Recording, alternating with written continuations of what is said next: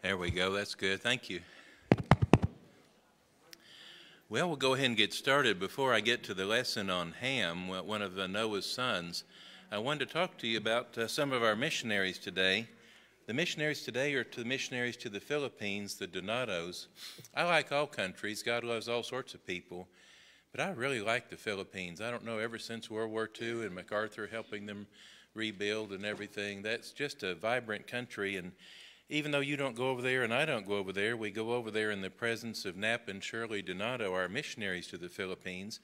We've supported them since June of 2008, and they do everything. They were called as young adults to full-time service. That means teaching in elementary schools and a Christian school and a Christian Bible college, theological seminaries.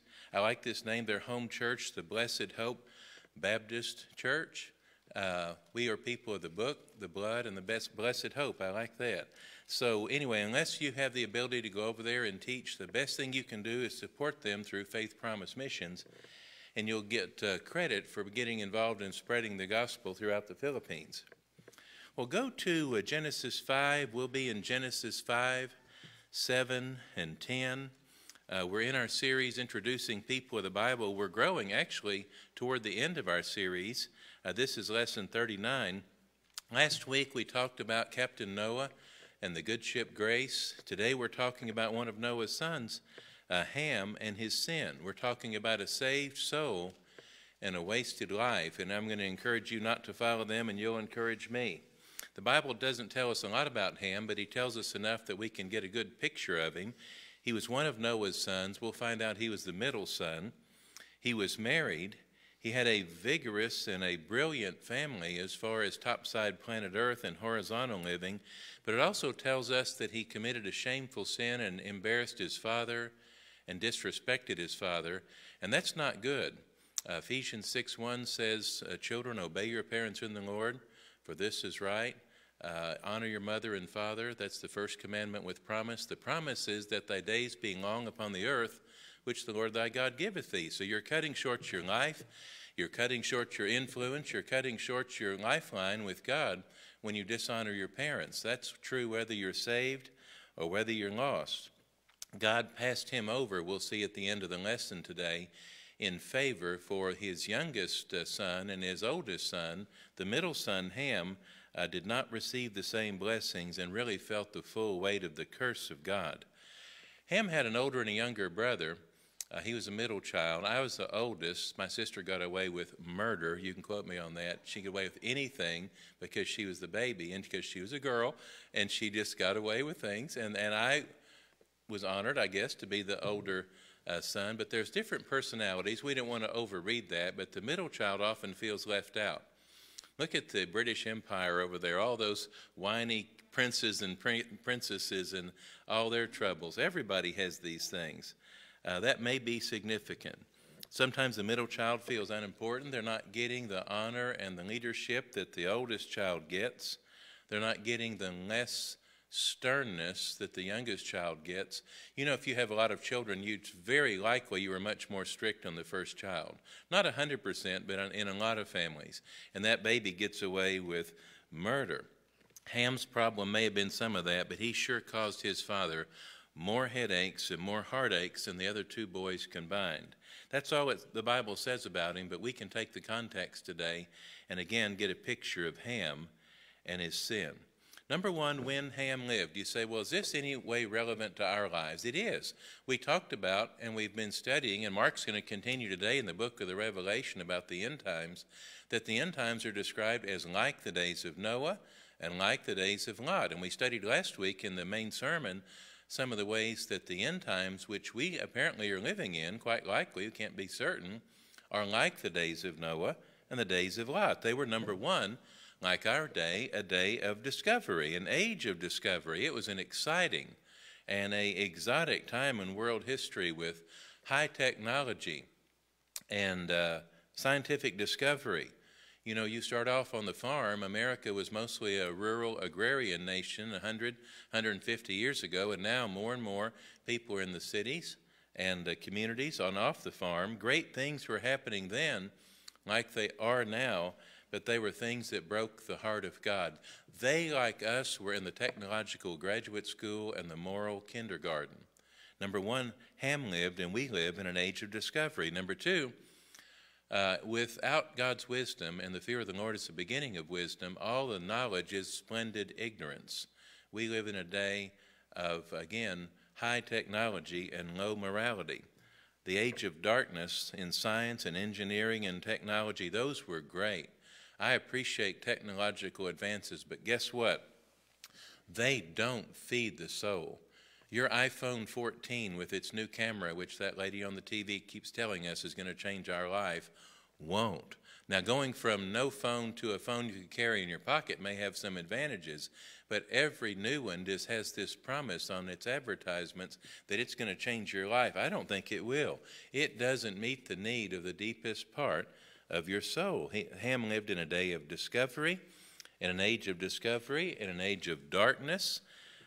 His day and our day was marked by an unhealthy fixation on technology because it's the things of this world. It blunts the appetite for the things of God. Ham basically lived in an age of disbelief.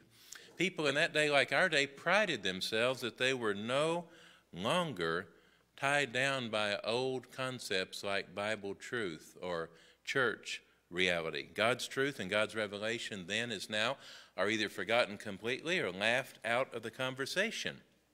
If you bring up in a conversation at work, and I wish you would, calmly and quietly, some of the truths about the fall of man, the nature of sin, the need for righteousness, salvation, a substitutionary atonement, somebody to take the punishment due to us, to divert the wrath of God from our account, the nearness of judgment, half a heartbeat from forever, people will think you're absolutely, totally wacko. And that's just the way that the world is going to categorize us. After the rapture of Enoch, God had to search the whole planet to find one man who really believed and who really believed unto righteousness, and that was Noah.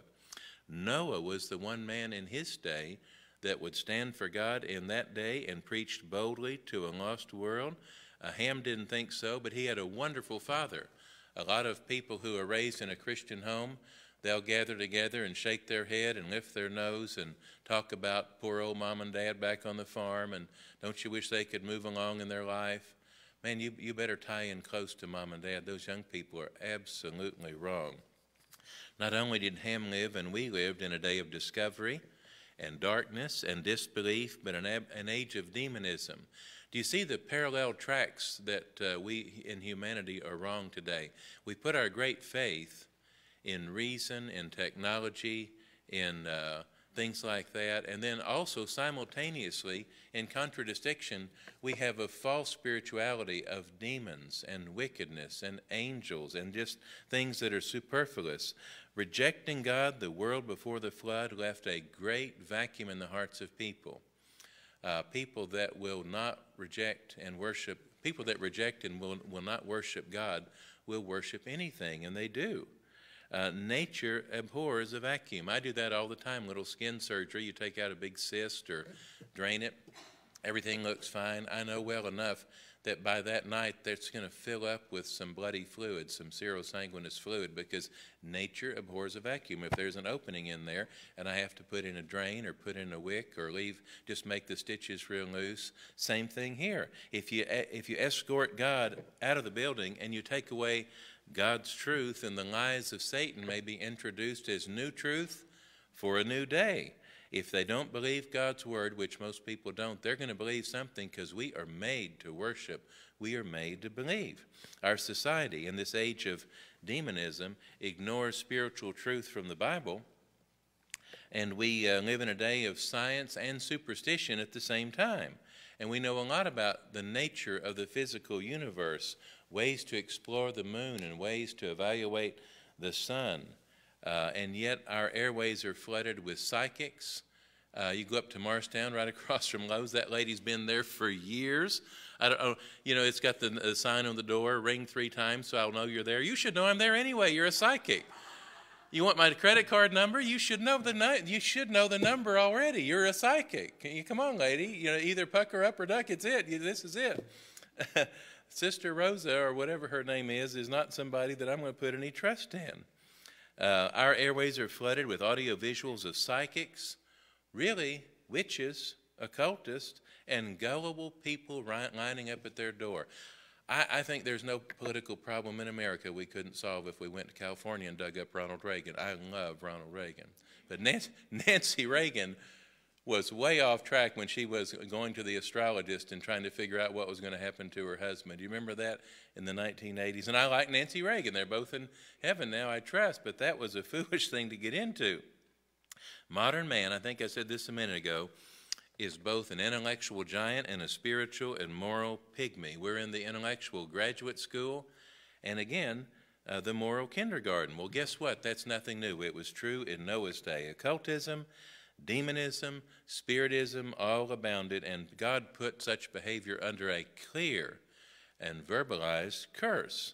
You can read about that in Leviticus 20, verse 6. All of this activity, speaking with the dead, necromancy, spiritism, witches, the occult, psychics are outlawed and anathema to the Word of God. If you're involved in that, don't. Just get out of that. Most of this, you say and I say, is anyway false and fake and ridiculous. And guess what? Most is not all. Some of that's real. Some of that is you don't need to be anywhere near psychic activity or Ouija boards or something. You say, oh, most of that is silly. Well, most of it is silly. If a dog will bite you 1 time out of 10, most of the time you can get in the house okay. But 1 out of 10, are you going to live with that? Get your leg ripped off? That's not worth it. Some do indeed establish contact with evil spirits. You can read about that in the Bible with Samuel and Saul. And some of these spirits do wield great power and share it with their dupes and their slaves. And finally, and again, this is just to get a mood that world was in and our world is in. Not only were they in a world of discovery, darkness, disbelief, and demonism, they were in a world of danger. This was very serious. Liberty was the great cry of that day and our day. People want not to be told what to do. They want freedom to do what they want, but soon they find they have no power to do as they ought. That's the problem. People are not... Christian freedom is the freedom to follow Christ and have a life that matters. The world's freedom is choosing which sin you want to get destroyed by. You're free to choose this sin or that sin. That's not freedom. That's different forms of slavery. To go to a blue penitentiary or a red jail cell is not freedom, even though you have choice. Both of the answers are wrong and they're bad.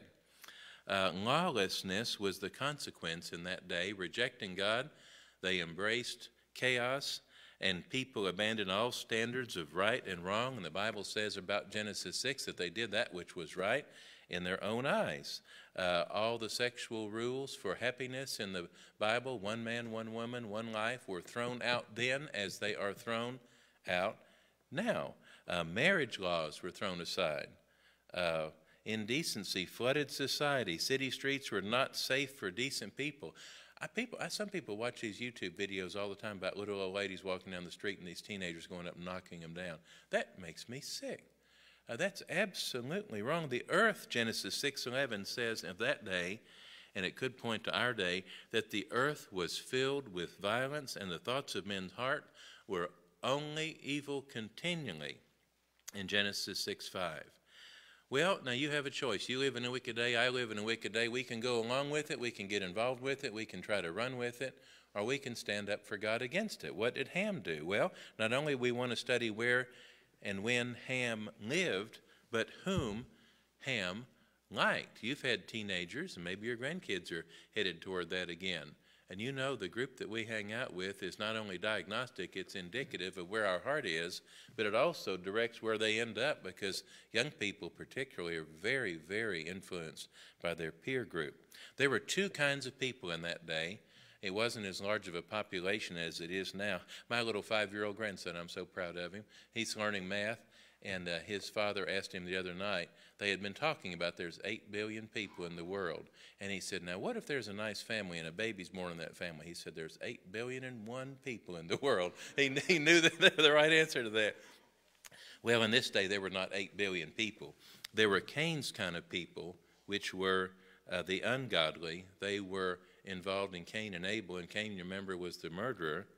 After that, another family arose, Seth's family, through which the line of the seed would run. So there were basically ungodly people and godly people. Shazam, that's what we have now. Cain was the forerunner of the worldly, godless, secular crowd. They probably controlled the advertising of that day and the influence of that day. Seth, on the other hand, was the founder of the godly line through which Noah and Ham and all these would run, into which they were born. A believing remnant, and it's always smaller, the ones that want to live for God, sought fellowship with God and wanted to live with him. And John Phillips says it's almost like a little Gulf Stream in the ocean, just a little thread moving through the great body of humanity that rejected and had no use for God.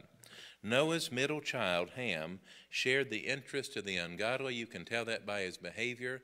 People do what they want to do because they are who they are and they believe what they believe. That ill habits gather by unseen degrees, brooks run to rivers, rivers run to seas. You do what you do because you are what you are. And this is the truth of their civilization in that day. Alexander White, a good expositor, painted this picture of Ham.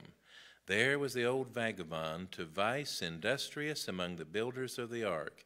He had long been far too withered for anything called work, and he got his weekly wages just for sitting over the pots of pitch and keeping the fires burning beneath them. It was of him that God had said that it grieved and humbled him at his heart that he'd ever made man. The black asphalt itself was whiteness itself beside the old reprobate's heart and life. And now Ham, Noah's second son, was never far away from that deep hollow out of which he prepared pitch, boiled and smoked. All day among the slime pits, all night among the sultry woods. When you heard Ham's loud laugh, be sure it was a lewd old man singing a song there or telling a story.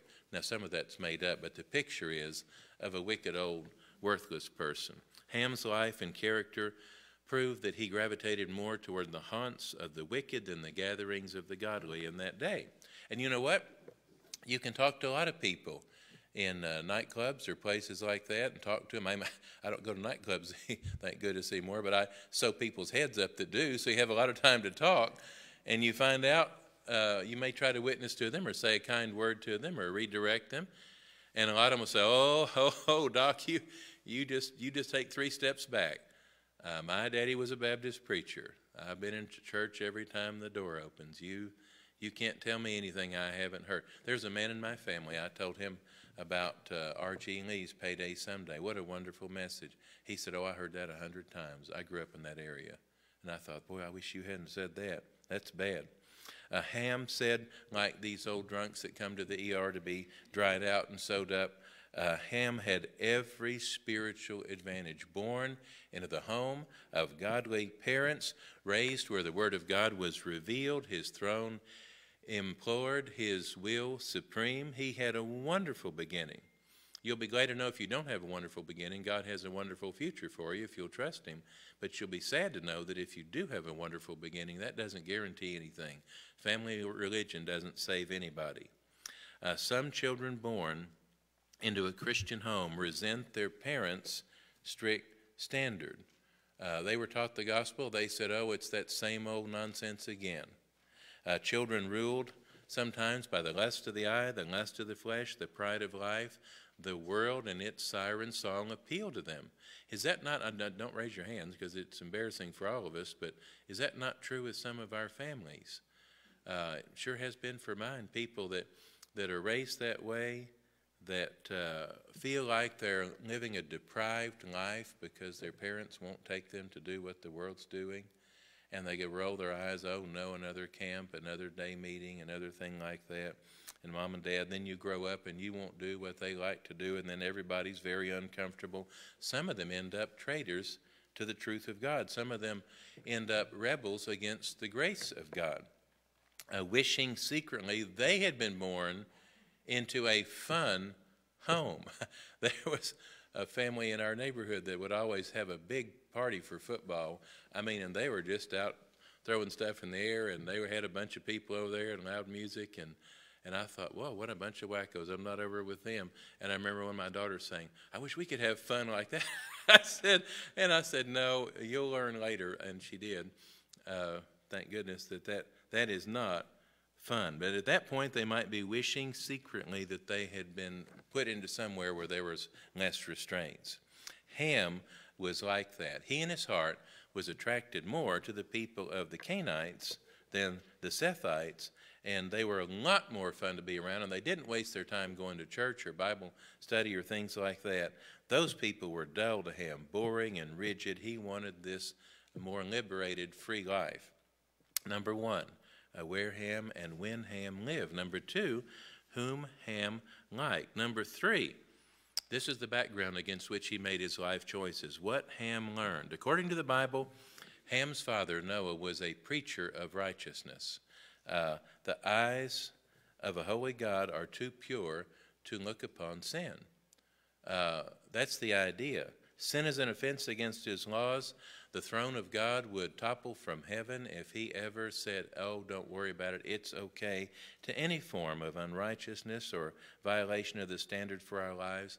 God, by his nature, must acknowledge and identify and punish sin, and the penalty for sin is death. Now, the U.S. Supreme Court would vote 7-3, or 7-2, or 6-3, or something like that this was cruel and unusual punishment. Guess what? They're not the Supreme Court. That's the problem. Somebody else is supreme. God does, must, and will punish sin. The penalty is always death. Sin equals death. Sin equals death. I remember hearing John Phillips teach a lesson on the Old Testament where the smoke on the altars of 1,000 altars rose into the sky, and every one of them, that sacrifice placed there in lieu of our being put on the sacrificial fire, was a reminder that sin equals death, sin equals death, sin equals death. Noah warned his generation that their world had become so corrupt that God was now sick that he'd ever made it, and God was preparing to step onto the stage of human history, just like we're going to have in our main sermon today as Mark moves into the book of the Revelation. God's going to step back onto the seat and the throne of human history. We talked about that, God's wrath and God's mercy are in contradistinction. And right now, the furious waters of God's wrath are beating against the dam of God's mercy. And one day that dam will give way, and the flood will fall, and the fire will come, and the punishment will happen. With a voice of thunder, Noah would say to that day, he was the preacher that day, flee from the wrath to come. You want to clean out a modern liberal church? Preach on flee from the wrath to come. John the Baptist, what was his message? Repent. Jesus said repent, which is pretty much a kind of fleeing. You're turning away. You're going the other way. That's the idea. Mark told that story about driving home J. Harold Smith, and I told last week about used to give money to this radio program, and it's off the radio now because even the Christian radio does not want flee from the wrath to come. And again, Robert G. Lee, if you ever haven't heard him preach Payday Someday, you should. Just go to Google. You can find it and download it. That is a bone-chilling, heart-wrenching message about Ahab and his wife. That's the idea. What Ham learned from his father, the finest preacher of the day, probably the only real preacher of the day, he learned that since man is absolutely incapable of producing the desired righteousness, God has to make a way where righteousness of another person could be received by faith.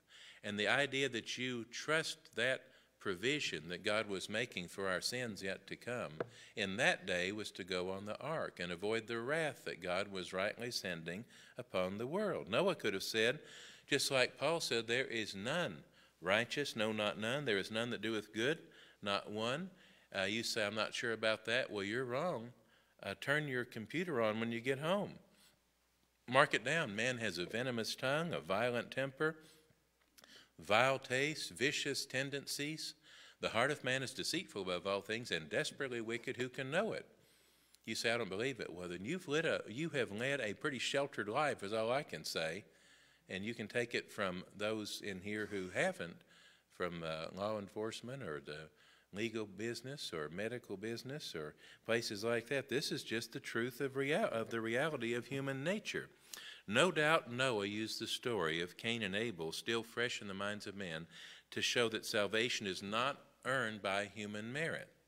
What did Abel do? Abel was going to sacrifice the sheep. Cain said, "Oh, you don't need to do that. Just give some vegetables to God. Shine them up, make them look good. We'll give him the best of whatever we can generate in our garden and we can decorate in our garden." And God said, "No, sin equals death, and you need to substitute. Those skins that they wore in the book of Genesis mean that an animal had to be killed, and a substitutionary death had to be made. And every bit of the Old Testament temple and tabernacle Levitical laws for the substitution of somebody in your place were pictured by a lamb and a bird and all these different animals, but they pointed to the final lamb to come, the Lord Jesus Christ. They looked forward through the representations of that day and putting their faith in God's provision for our sin. Just like at least I did in 1985, looked backwards to the provision that God made on the cross of the final Lamb of God to be my substitute, to take my wrath and to give me his righteousness. This is a great substitution. He would have said to his family, "Not by works of righteousness which we have done, but according to his mercy he saved us, by the washing of regeneration, by the renewing of the Holy Ghost." We're not saved by works of righteousness. He would go to Isaiah and say all of our righteousness is as filthy rags. He said God will count faith as righteousness in Romans 1 and 2. He will accept faith pointing toward a substitute for us. That will provide the righteousness we need. Our righteousness is required, and it is connected to our belief in God's provision of what the theologians call an alien righteousness outside of our life. That's the idea. In Ham's day, faith in God was demonstrated by getting up and getting in that ark. God said, I'm going to show you how you can follow me and have safety and not be drowned and dead with this wicked generation. People that followed God and believed God and put their faith in God and acted on it would be free from death. Only they would receive salvation of that day, acknowledging their lost condition and deliberately believing and receiving and accepting the salvation God provided. Noah preached a gospel of substitution and somebody else generating safety. What if he said, all of you need to work hard and start building baskets and maybe trying to make boats? I'm not very good at making things. If I made a boat, it would sink before it got past the dock. It would not do it. I would not have that chance. But Noah was directed by God to build an ark to the saving of his people. In his day, the ark was a symbol. We point men and women to Christ, God's ark of the safety. Now, in reality, we talk about the reality. Noah was far too good a preacher to stop there. He'd let people know that a changed life, trusting God and obeying him and looking toward that substitute and asking him to give you a new heart and a new life, is the mark of that is a changed life and a changed love. You are not saved by a changed life or a changed love. You're saved by believing in God, who is making a provision for your sin. But when he does that, he also gives you a new life that is seeable and touchable and tangible, and we can know something's happened to you. The believing man or woman will loathe what they used to love and love what they used to loathe. Righteousness, by this new life that God was offering us very clearly, and to the Old Testament believers in shadows and pictures that we're going to project forward to Christ, that kind of life must be reproduced in man or woman also. Righteousness is reproduced in the person that trusts God. Saving belief is a belief that behaves because you have a new life. You're not saved by behaving. You're not saved by your actions, but those actions will give an infallible mark that something is different in your life. So Ham and Noah came along, son and father, and you know what? No, Ham was right. He heard hundreds of messages from his dad. And in reality, that is hard for you. You think this is just dad. You know how that, I'm a dad. I'll say something, you can see your kids going, well, that's just dad. No, some of the things I say are just dad. Like I might have said yesterday, Tennessee's going to beat the fire out of Kentucky. That's just dad. He's wrong. But in this matter, because it's biblical, that's right. As the end of the age drew near, signs of the times began to multiply. Noah's voice became more urgent. He said, the time is running out. The time is running out. They're laughing in the back of the building. They said, you said that 100 years ago. My grandfather heard you say that. Shut up, old man. He said, the time is growing close. Flee to the ark. Flee from the wrath to come. Believe what God is doing. Noah's voice is more urgent. And guess what? By a miracle, Ham listened. In Genesis 7:13, it says, in the self-same day entered Noah, Shem, Ham, which is a surprise, and Japheth, the sons of Noah, and Noah's wife, and the 3 wives of his son, into the ark. I would have thought, you would have thought, that Ham would have said no, and Ham was not a dynamic Christian after this. But at the point that it mattered, he believed and took advantage of God's provision and entered the ark. I think they were stunned too. I don't know if he wrote a book called Spare or something when he went in, because he was mad at the other brothers. But anyway, that's what he did. At the end of the age, Noah's voice became more urgent.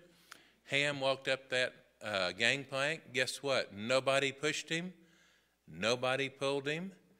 Nobody's going to push you up that gangplank, and nobody's going to pull you up that gangplank. That is God's provision. You can go into it deeply spiritual and trusting and affected by what God's doing in your life, or you can just make the right decision and go. But in this matter, he very clearly did what God said had to be done. God convicts, but he doesn't coerce. Salvation is a choice always, and his choice was, even though he wasn't much of a person, and neither were we, and neither are we, God's made provision, and we can go into that ark. He didn't go in with a 100% on fire heart, though. He went in, unfortunately, and took with him, like we all do, I guess, the world, the flesh, and the devil, at least our response to them. Ham's motivation for entering the ark was fear. Guess what? He entered the ark. In your life and my life, if you are saved because you're scared to go to hell, guess what? You're saved. That is not the best motive, but it is an effective motive. And if love won't do it or reason won't do it, maybe fear will do it. Either way, come to Christ in that day. Come to the ark, the picture of Christ in that day. Alone, it doesn't produce, however, a very robust faith. We're going to see that. What Ham had learned from his father, and it finally worked, he did enter the ark. Next, what Ham lost. The Bible says in 1 Corinthians 3:15 that some will be saved, though as by fire.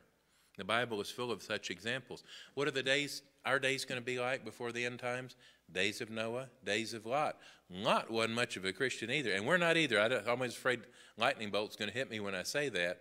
But he ended up discouraged and disgusted and shameful, and it just didn't do very well. Lot stepping out by faith with his uncle Abraham to leave the land where they live and to go into God's promised land was a good act of faith. That starts off well, but like Solomon, even though he started off well, he didn't end well. When you see Lot in the end, he is drunk and dishonored, to say the least, on the hills near the smoking ruins of Sodom. It is a sad picture, but he never lost his salvation.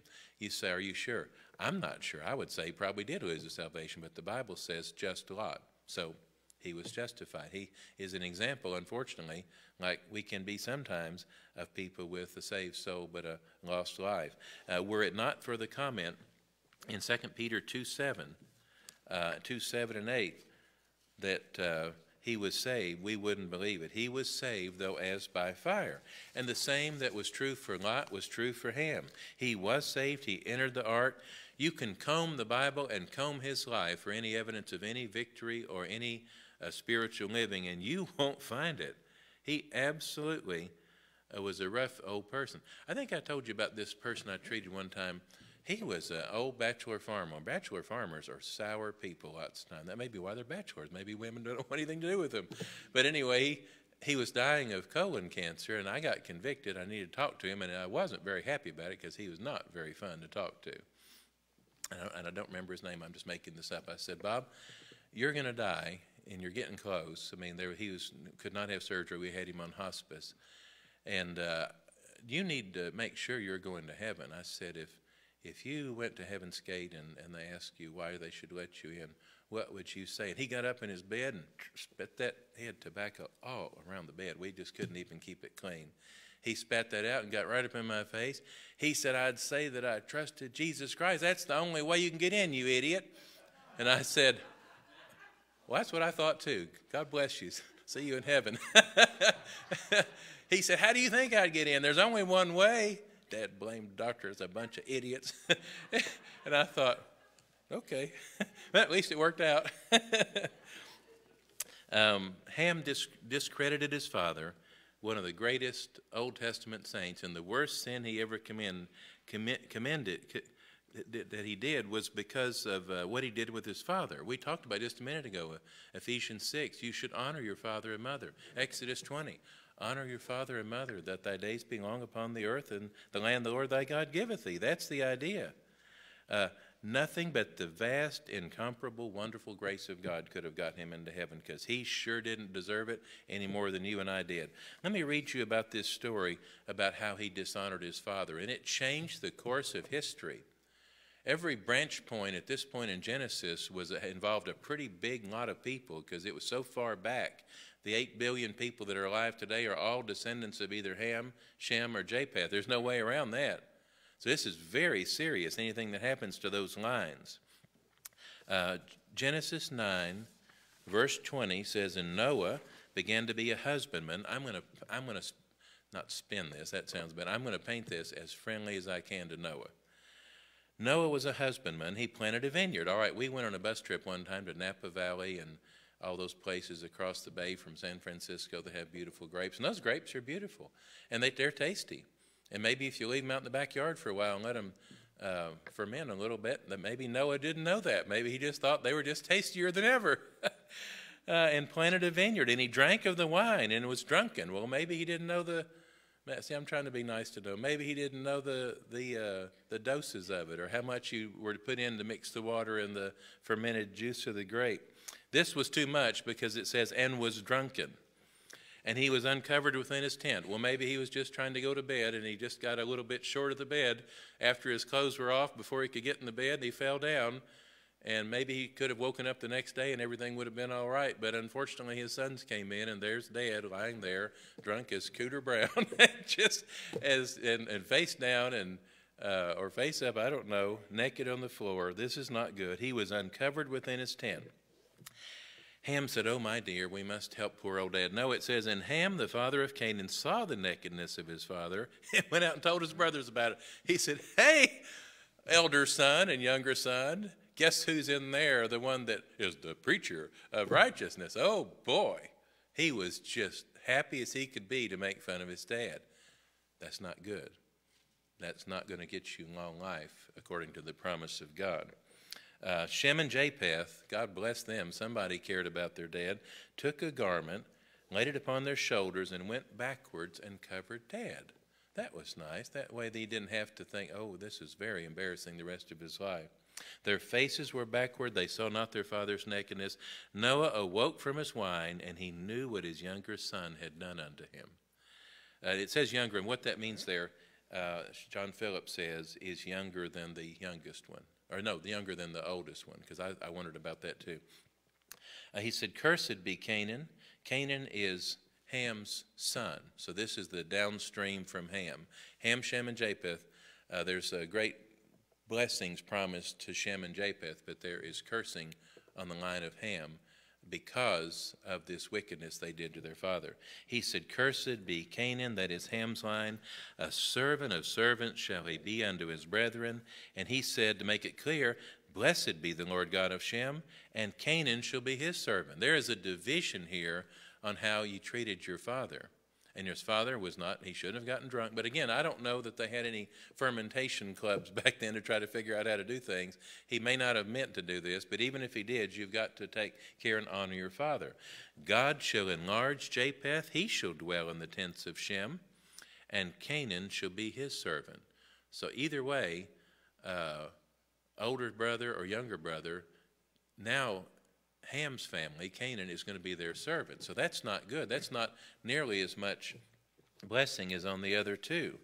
A shame on Noah's laps, but when Shem and Japheth heard about their father's sad condition, they walked in tactfully and tried not to embarrass him. The two men that came in and did the right thing had drunk deeply of the grace of God. They knew something about the compassion of Christ. Righteousness was reproduced.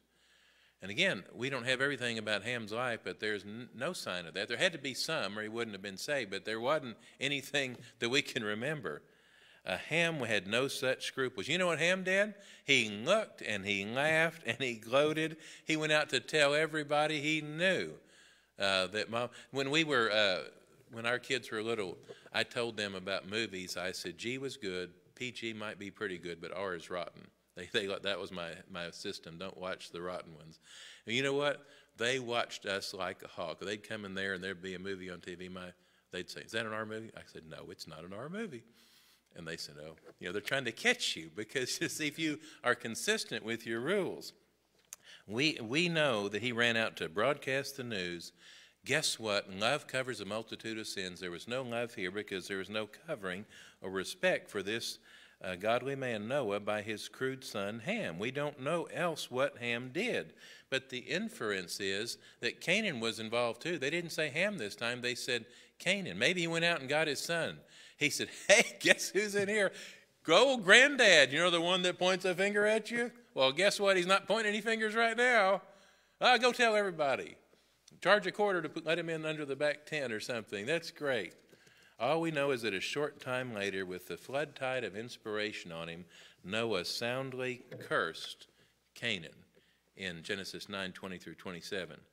The severity of the curse and the fact that it doesn't have Ham's name and it's got Canaan's name means something worse than a mocking look. They must have really made fun. Noah blessed Japheth. Noah blessed Shem. He looked at Ham, and then what Ham had not done to protect him, and he turned away. The silence was deafening. I think all those three boys are right there when Noah pronounced these cursings on everybody. In any way, Ham lost the blessing of God. There would be enlargement, and this is another message for Japheth. There would be enlightenment for Shem. There would be nothing for Ham. He went through life, and this was very important in the Old Testament, in cattle and land, in position in society. He went through life unblessed and unrewarded, a saved soul, but an impoverished life. And he's only a saved soul because we could find it in the Bible. There's no evidence to us.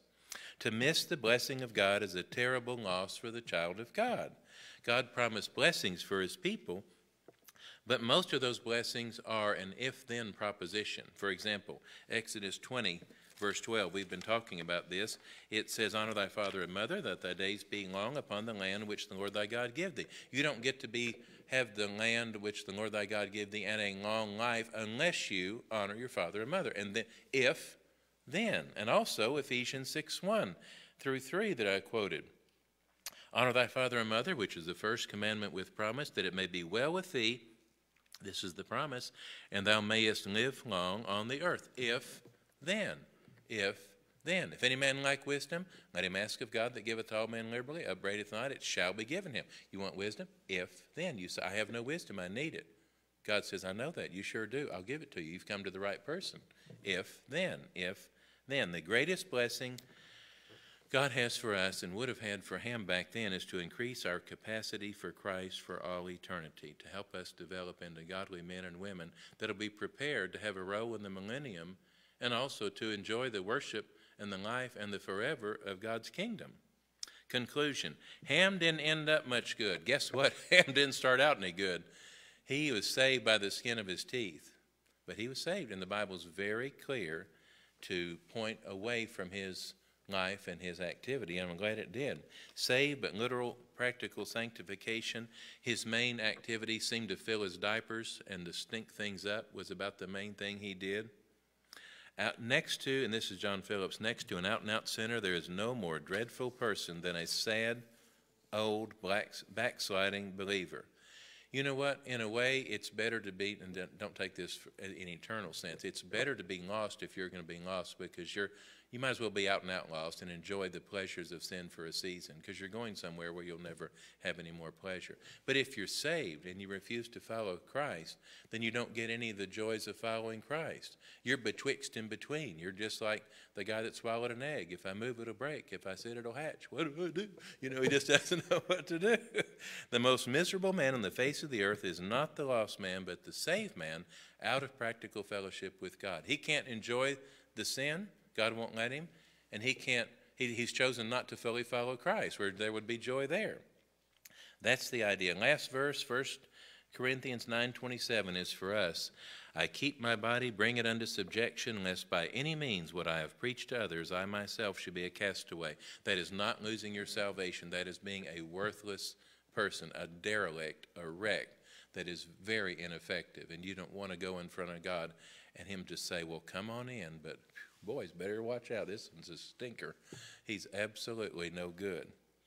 May we never end up practically useless for the work of God, even though God in mercy made provision for us in Christ, and we're glad he did. Father, thanks for this lesson on wonderful Noah. What a great man. He wasn't perfect, and a terrible example, Ham. Help us to try to be more like Noah and to not walk, and like we all have in the past, help us not walk like Ham. Help us to walk wisely. Amen.